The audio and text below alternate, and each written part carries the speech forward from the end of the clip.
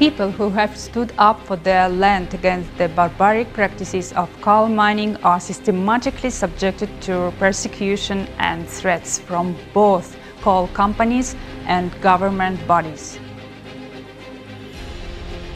Because in Russia, government and business have common interests.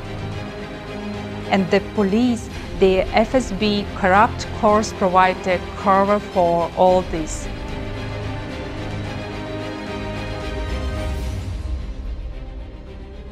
Between November 2013 and March 2014, the coal company burned down homes in Kazas village because residents refused to sell them to the company. Before this, residents had received threats from the director of the Yuzhnaya coal company.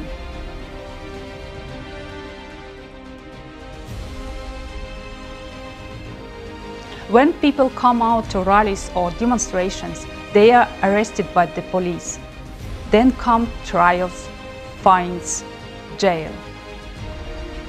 They are perverting people's fates.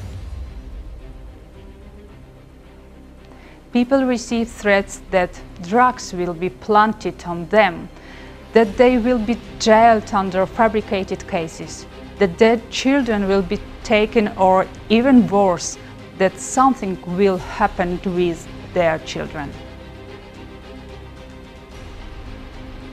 I started to tell you all about this because I myself have personally been subjected to persecution and threats.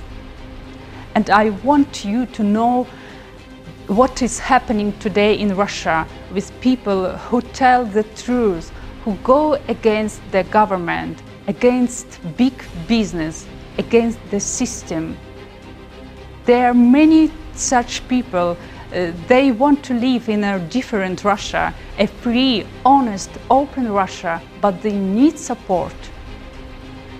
Residents of Kuzbas, the Khakassia Republic, where coal is mined, they need support from the world.